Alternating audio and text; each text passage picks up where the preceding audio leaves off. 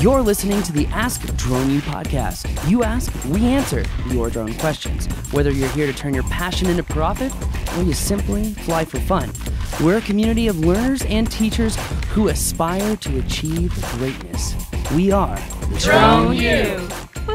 Hey everyone, are you making time to study for the Part 107 exam? You should be. That's right, you should be. If you don't have time though, but you need dedicated, focused, secure time, you need to go to the Part 107 live training in Newport Beach, California, August 25th and 26th with Drone U.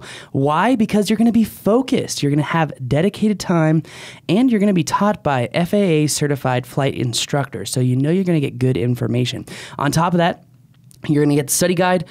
We're going to go through quizzes and official FAA test questions just to make sure that you can get the most out of this as possible. Now, if you can't go, guess what? There's a live training. There is a live training. When I mean live, I mean a live stream. Yes. So you don't even have to be there. You can have the dedicated time, distraction-free, and literally live stream into the class for about half the price. Now, are you ready to go? Are you ready to move and make an action? Because I think you should be if you really want to live the drone life. So go to droneulive.com. That's drone, the letter U, live.com, and make sure to attend that class or sign up for the live stream.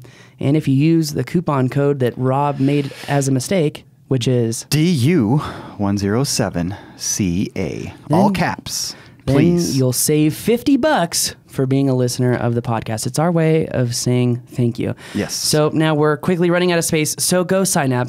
And welcome to another awesome episode of Ask Drone U. My name is Paul. And I am Rob, and this is Episode 401. Very exciting. We're on to a new level, the 400s. I still remember when we sat at my desk in our old office with a Zoom recorder and no microphones, and here we are now. Crazy. Yeah, lots happened in a fairly short amount of time, but you guys are awesome. Thank you for sticking with us, hanging in there with us, and being great listeners. Yeah, no, we really do appreciate it. And again, if you need a study guide for Part 107, it is free for members. If you want to become a member, go to thedroneu.com. But let's just get right into today's question. Hey, Paul. Hey, Rob. It's Mark in Grand Junction, Colorado. Hey, quick question. I enjoyed your episode recently on the batteries and battery life, how many charges, voltage, that kind of thing. That was very informative. I did have one question about it. I know recently I've seen some comments about topping off your batteries if they've been sitting for a few days. So one question I see if you know the answer to. If, say, I have a battery that's been sitting for a few days, still shows 4 bars, and I top it off, would that count as another charge cycle for that battery?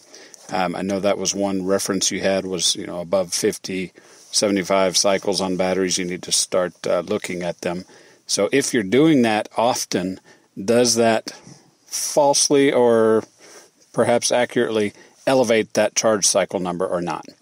Probably a simple test I can just try to do and figure that out, but I've not done that yet. So curious to see what your thoughts are there, and appreciate your work. Thanks, guys. It's another great question. Thanks, Mark. Appreciate you being a member, long-time member, actually. And we don't take that for granted, so thank you. I would think there's a lot of people. It's amazing how many questions we get about batteries. I think one of the reasons is they're so darn expensive. People want to really know how to take care of them. Well, they're expensive. They can burn your house down. There is that. That would make them really expensive. Mm-hmm. But no, I think it's a good question. So speak to that. Is it a cycle if you're almost fully charged, but you go ahead and charge it to full? Yes. The answer is yes. Okay. It does count as a cycle, and I highly recommend people. In fact, someone even asked me this weekend, hey, if I'm using a drone battery and it's at 65% and then I charge it back to full, is that bad for the battery? And the answer is yes. You really want to deplete it as much as possible and then charge it back up. This isn't a high amperage pull, so you don't want to be racing your drone around all the time to deplete the battery. Right. You want to just make sure it's depleted every 10 cycles. You're doing a deep cycle charge, which means you fly the drone until you get your battery limit, bring the landing gear down, and just keep it hovering until it's absolute dire about to land, and then let the drone turn itself off. Right. and you'll get it to below 5% and then fully charge it after that. Okay. So if you read the part 107 information on operations too, in your checklist, there's actually a very specific line item that you're looking for if the battery is bulging, if it seems like it's had any wear or tear, like there's a hole or something, you know, not to use the battery. But I would say there are so many things beyond that to check. Yes, after 75 cycles, you need to really be focusing on that battery. Is the voltage at startup the same as a brand new battery? Because a brand new battery voltage startup is going to be 4.29, 4.3 or higher. On startup, unloaded, meaning the motors are not running. This is like you just fired the bird up and it's the initial indicator that you're seeing. So if you have a battery on startup that's at 4.19, 4.15, 4.1, you really need to focus on the health and safety of that battery. You probably should not fly it lower than 50%. You could have a voltage drop. But a battery like you just described, you could fly it. You just better be very aware of the fact that you're dealing with less power to begin with. Yes. Than obviously a good battery. Yes. But you could go ahead and fly it. Yes. Okay. All right. So kind of following up and just to clarify, I guess, it's okay to, if you've got a 50, 60, 70% battery, go ahead and move it up to 100%. But after 5 to 10 times, then you want to deep cycle it. You really want to go as low as you can every single time. Okay. You know, 50 is okay, but you really want to go as low as you can every single time. And yes, if you have a battery at 85% and you charge it to 100, it's going to count as a cycle. Wow. So, okay. I mean, this is why... one of the reasons why that we use the batteries that we do is we would get a lot more cycles out of a lithium ion battery, like the batteries that are in your phone, right? Can be cycled 1,000 times. Sure.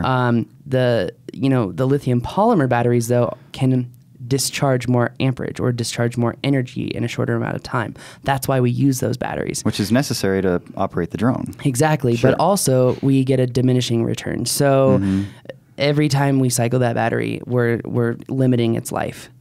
So at the same time, we don't have nearly as many cycles as we do with a lithium-ion battery. Sure. But a lithium-ion battery would not really support the drone.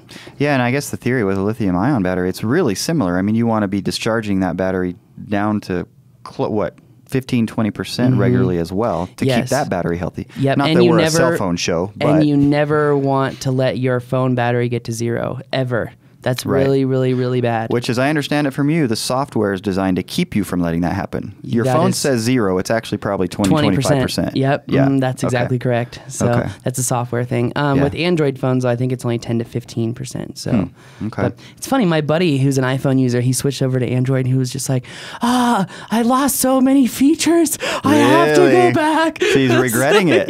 Is that right? Interesting. But I've read an interesting stat that people who are Android and switch to iPhone, like 6 out of 10 times go back to Android because they're so familiar and comfortable with how Android works. It's just what you're comfortable with and not wanting to. They're so different, those operating systems, that I can understand that. And I would think that's vice versa. I think probably fewer people go from Apple to Android than people that go from Android to Apple. I'd agree. But anyways, I don't know how we got on that. Batteries. We thought we could end the podcast with some battery information. Something very interesting. Yeah. Anyways, Mark, thank you very much for the question again. And guys, if you have a question, please go to askdroneu.com. Thankfully, we've got a nice backlog of questions. So if you send yours in and it takes us a little while to get to it, forgive us, we will get to it. We appreciate every single one of them. And just remember, if you have a question, somebody out there does as well. In fact, a lot of people out there that are listening have that same question. I promise you. So get them in. Like, can you pan, tilt, and zoom with the Z3? Nope, you can't. Unless you got a dual operator. I was thinking people were going to notice that in my Facebook post, but no one noticed or realized that.